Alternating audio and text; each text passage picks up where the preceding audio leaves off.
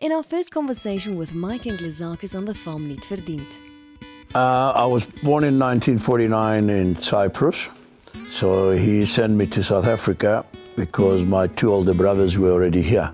They put me to learn the trade in Fontana Bakeries, which used to be owned by my cousin Taki Xenoboulos and my brother. I mean, in the restaurant business, I should actually say, you meet a lot of people. I thought, okay, game farming, he doesn't know enough about, I'll be the expert.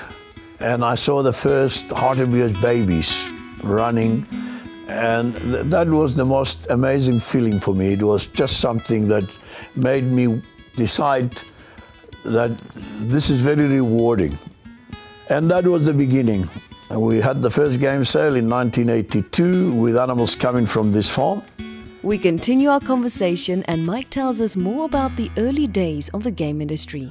8,500 Rand for a buffalo in 1983, when Impala was selling for 100 Rand and Kudus for 1,000, it was a lot of money.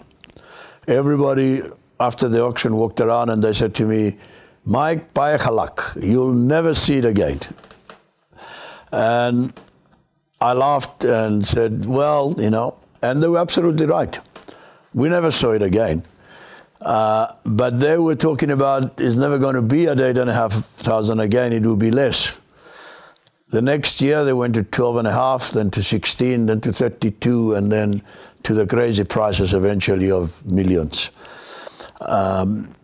Because of the success of that first sale, I realized that exotics are important, not exotics, but rare species.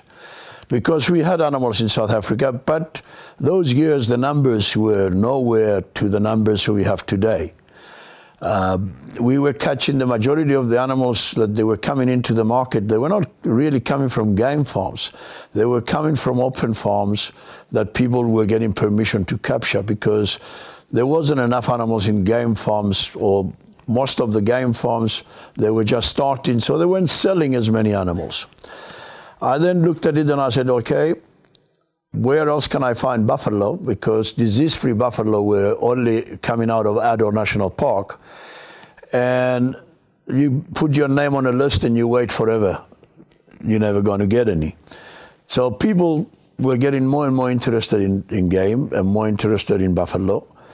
So I looked it around and I had a friend that brought a man from Holland who was a trader in animals, so that they were catching some animals at the Krugersdorp Game Reserve to send overseas.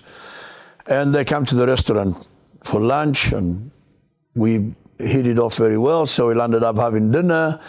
And I said, you know, I'm interested in animals. He was looking for animals to take overseas and I was looking for buffalo to bring to South Africa. And he says to me, but you know, we've got a lot of buffalo in Europe that nobody wants. The zoos don't want them. They got too many. A few private breeders don't want them. So I set off the next morning to Pretoria, went and said with the veterinary department and said, okay, I want to bring in buffalo. They're in Europe. They've been in zoos for a long time.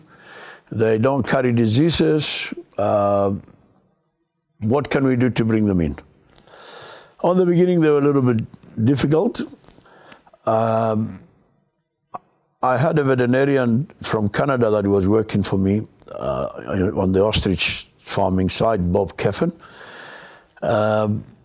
Then I had Jaime Ibedis from the Pretoria Zoo, and I got them together and I said, let's beat this. Let's find a way that we can bring the buffaloes in because they clean. There is no problem. So eventually they said to me, okay, give me a list of which countries, which places there is buffalo. We did that and finally got the first permit to bring in buffalo from Europe. It was a very big learning curve for all of us. I traveled to Europe 3 different times. My wife was complaining that I'm spending too much money. chasing buffalo, I'm neglecting the restaurants and everything else. I'm chasing my hobbies and not my business. But then when I brought them in for a cost of about 4,000 rand and sold them for 16,000 rand at the next auction, she got quite happy with it, you know. So eventually we carried on. Then roan were very, very rare in South Africa. I then managed to get a few out of different zoos in Europe. The first ones actually came out of Portugal. Then also sold for quite a lot of money, I think 24,000 rand. That was the first time roan antelope went on an auction. And when we got a price like this, we obviously started thinking, what's next? And I brought a few more in. I started breeding them, a few more people. And I must point out, the one time I brought in the Transvaal Nature Conservation Fauna and Flora, Dr. S.S. du Plessis says to me, you know, you have just increased the population of roan by 5% by bringing in 5 animals. This is how low the numbers were in South Africa. From that time on, because we didn't know the value of game, nobody had an idea what's an animal worth. For a bottle of whiskey or brandy and a couple of boxes of biscuits, visiting friends on the farms, I'll be able to shoot a couple of kudus, crop permits. We'll shoot out at night and shoot 5, 6 kudus, take one and leave the rest for the farmer, because there was no value in these animals. We needed to find a way where animals would be valued, have a value. By that time, I was already involved in the Transvaal Game Breeders Association, and we then started thinking which is the best way to put a value on animals' head and get people to know what they're worth.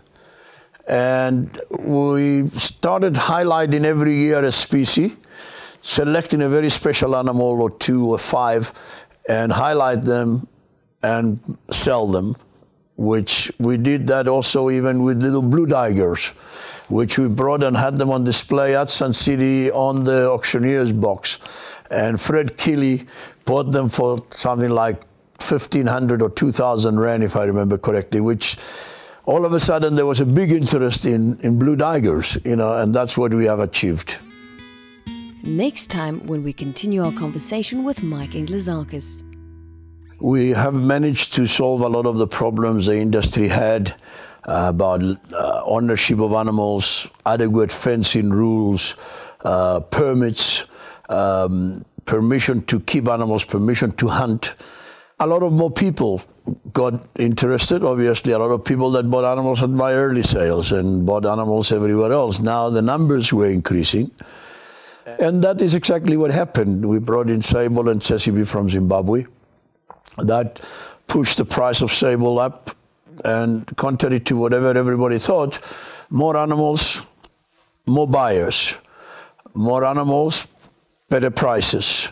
We now are getting farmers that in the dry time they'll plant crops for the kudus, because the people from Johannesburg and Pretoria and everywhere, they wanted to hunt. And it was built one brick at a time. It wasn't that we woke up one morning and we were in the game farming industry or in the game farming business. By then also we started getting more and more animals out of the national parks, because the national parks also realized there is money to be made.